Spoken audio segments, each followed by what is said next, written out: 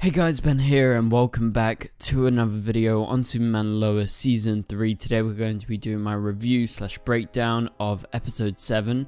So if you do go on to enjoy the video, please be sure to leave a like and a comment and subscribe and turn on notifications so you don't miss any future DCTV videos later this year. Okay guys, so another great episode of Superman and Lois. We had lots of twists and turns, especially at the ending of the episode. I really can't wait to talk about that, so stick with me throughout this whole video because we're going to go in depth into every single thing that was important that happened in this episode. So the episode begins with Lois throwing up and Clark is just supporting her. Being sick is something that happens when you go through chemo. It's tough on the body, and Lois is on round 4 according to what I think I heard at the start of the episode, but Jordan and Jonathan are worried about Lois. They know that their mum is potentially hiding something from them in terms of like how sick she actually is, and so they go digging in this episode. But let's talk John Henry Irons because he's back after a little bit of a break. They briefly explain it in the episode whilst John Henry is talking to Lana at one point in the shop, saying that he'd been away for a while sorting out some stuff, and then he just returned a couple of days ago, so that's your mini explanation. But it's good to have John Henry back because I think he's a really good character and I love every time that he is on screen, and I think he's got an interesting story right now with Natalie and her boyfriend Mateo. And so they are planning a lunch, but you can clearly see he's very skeptical about what's going on. And you know, there is a somewhat similar situation. Obviously it's with a different kind of thing that Lana is dealing with, but she's got something as well, and so the two of them are quite regularly talking, especially since what happened with Onomatopoeia. And so Chrissy talks to Lana at the diner. Sarah takes a jab at Chrissy for ordering her dad's order. So this is not a great first encounter after things have been made official, but they knew it would go bad. But I still feel very bad for Chrissy because she hasn't done anything wrong, and it's made pretty clear in this episode that that is the truth. So at Lois's next chemo treatment, she is at Hobbs Bay. She's talking with Pierre, where we get a flashback to Pierre and Bruno's origin. Obviously we found out about them in the previous episode, but they were working for someone called Moxie, and you can tell they're pretty powerful because of the way that they talk about him. It's made pretty clear that he's pretty much like the original Intergang member as far as we know. And so Pierre talks to Lois about how her husband would do anything for him, and obviously we know that it's Bruno, so he's literally running this facility just for her in terms of trying to get her back to the way that she's supposed to be, or the way that they originally met. And so also in this episode, Lois tries to get closer to Pierre by showing photos of her family, but when she asks the same of Pierre, Pierre is very cagey about her family, says she doesn't have her phone. She gets very angsty at one point, and they have a fight and things don't go down very well. But while this is happening, Jonathan and Jordan talk to Superman's mum in the fortress about what is going on and the fact that they think there could be Kryptonian tech that could save Lois from her cancer, but the hologram warns that this tech could be way too dangerous and Lois may not survive if they use it because it's never been tested before. But is it worth the risk? Like, how far is Clark willing to go in order to save Lois? That's a question posed to Clark in this episode by Bruno Mannheim himself.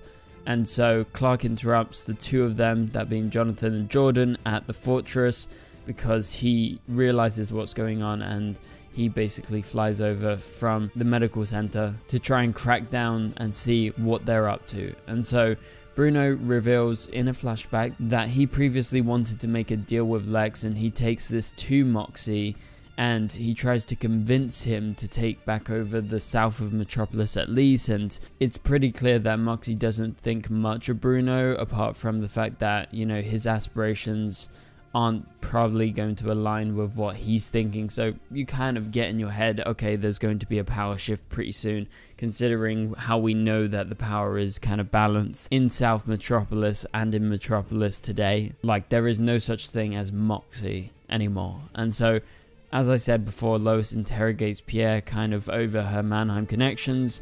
Lois tells Clark she doesn't trust her instincts anymore after Pierre moves away and basically distances herself from Lois, and that's when Clark comes up with the idea to go to Bruno Mannheim and to let him tell his story to the world, but also while kind of interrogating him himself, trying to figure out what exactly is going on. And so Bruno gives a tour of an old factory to Pierre in a flashback as he talks to Clark in the present day. And I think Clark's questions are very good, and they definitely cut deep into Bruno and what he's doing. And Clark figures out that cancer is very important to him, and that he has someone very close to him that he's doing all of this for, because all of his other businesses turn a profit, but this is not a business that turns any profit. So this is a red flag for Clark, and obviously Bruno in this situation doesn't know what to do as things become very intense between the two of them. Obviously Clark isn't scared of him at all due to who he is. Obviously Bruno doesn't know that, so he's not going to do anything,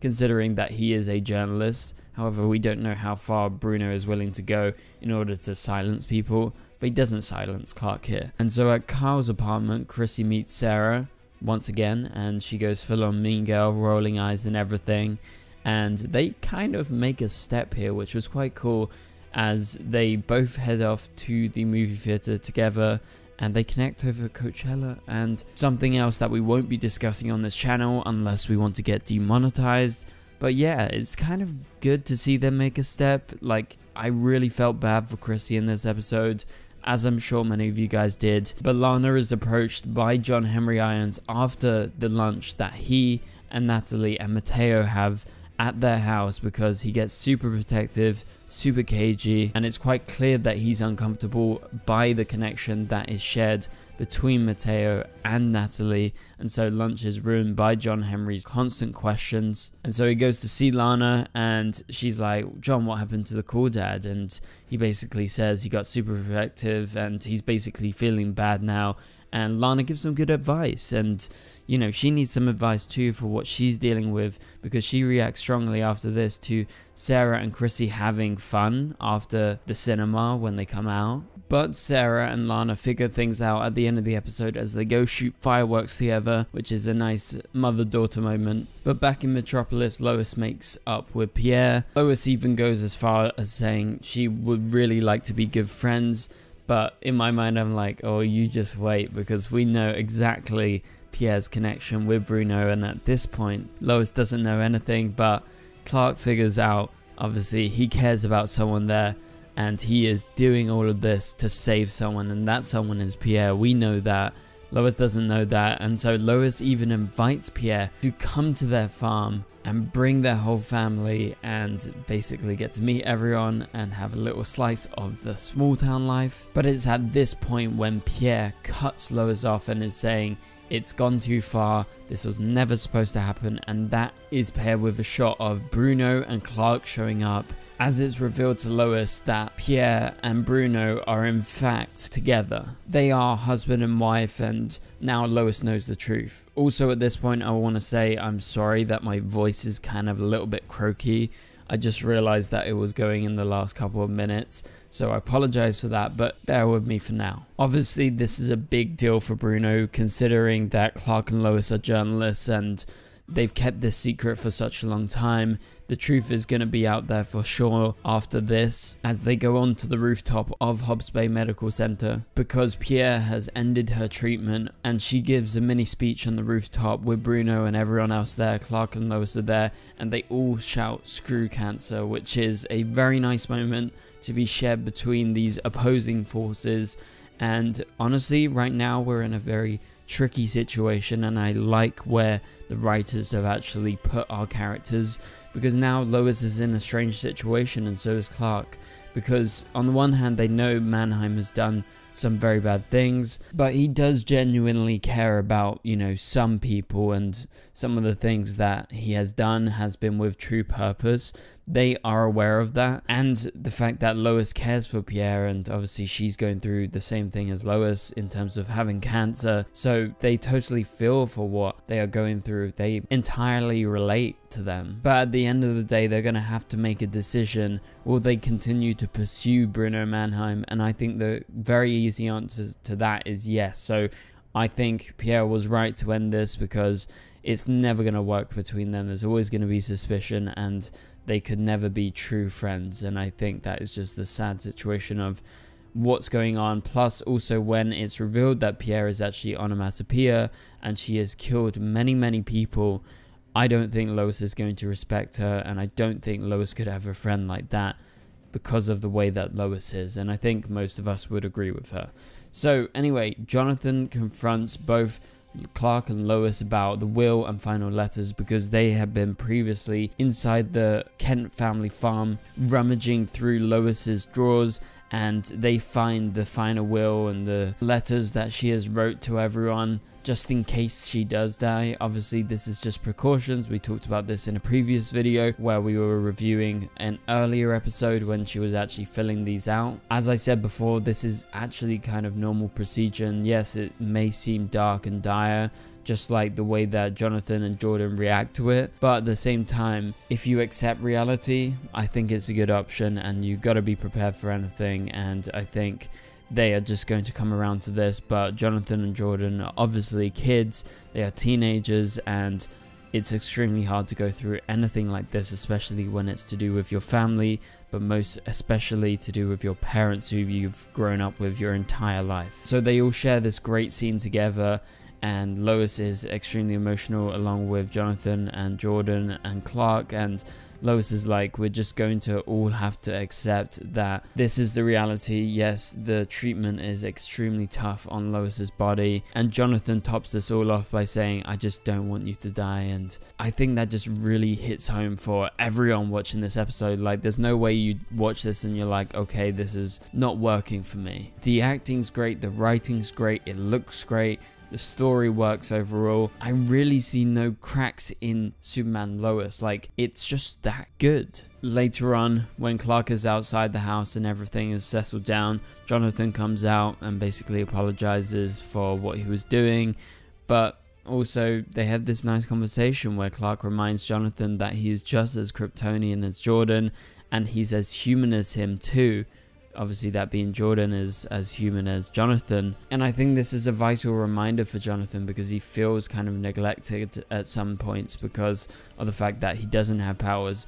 But with Clark bringing this to our attention, do we think that his Kryptonian side could ever come out? And I think it's definitely likely. Like, I'm not expecting it this season, but if we do get like 2 seasons more, I think we will see maybe Jonathan exhibiting some sort of power. Now let's talk about that twist. What an ending to the episode. We get a flashback to Moxie, Bruno and Pierre along with a bunch of other intergang members. Moxie takes problem with Bruno going behind his back to all of the different members, and so at this point Onomatopoeia goes nuts. And we're talking about Pierre here. I'm aware that this is in the past and this isn't our current version of the character, but we have seen Onomatopoeia kill many times in present day this season, so she is ruthless, and I was left speechless after this. Plus also this scene confirms that she was already a metahuman, or maybe an alien, we don't know that, before the experiments.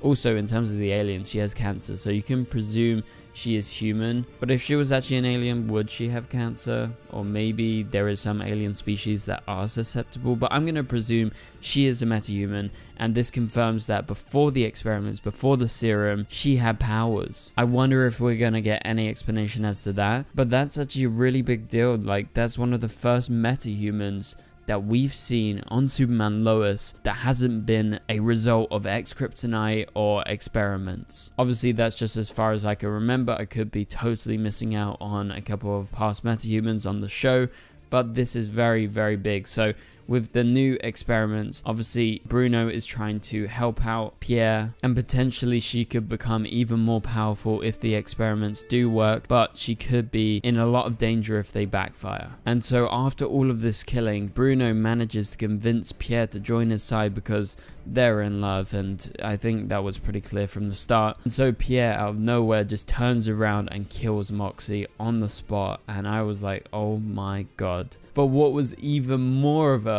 oh my god WTF moment was the fact that the final scene of the episode revealed out of nowhere that Matteo is none other than Bruno and Pierre's son. That is some pure drama if I've ever seen any. I was not expecting that twist. Yes, they made a big deal out of Natalie and Matteo, but I was not expecting it to go that far, that they would link Matteo to what's going on with Clark and Lois' story with Bruno and Pierre. That is insane. I can't believe what happened. Next week's episode is going to be crazy. But that pretty much does it in regards to my video right here. If you enjoyed the video, please be sure to leave a like and a comment. It really helps out the channel. Also subscribe and turn on notifications so you don't miss any future videos. Remember, you can click on the top right corner of the screen to watch my latest Superman Lois video. But for now, I will catch you guys later. Goodbye.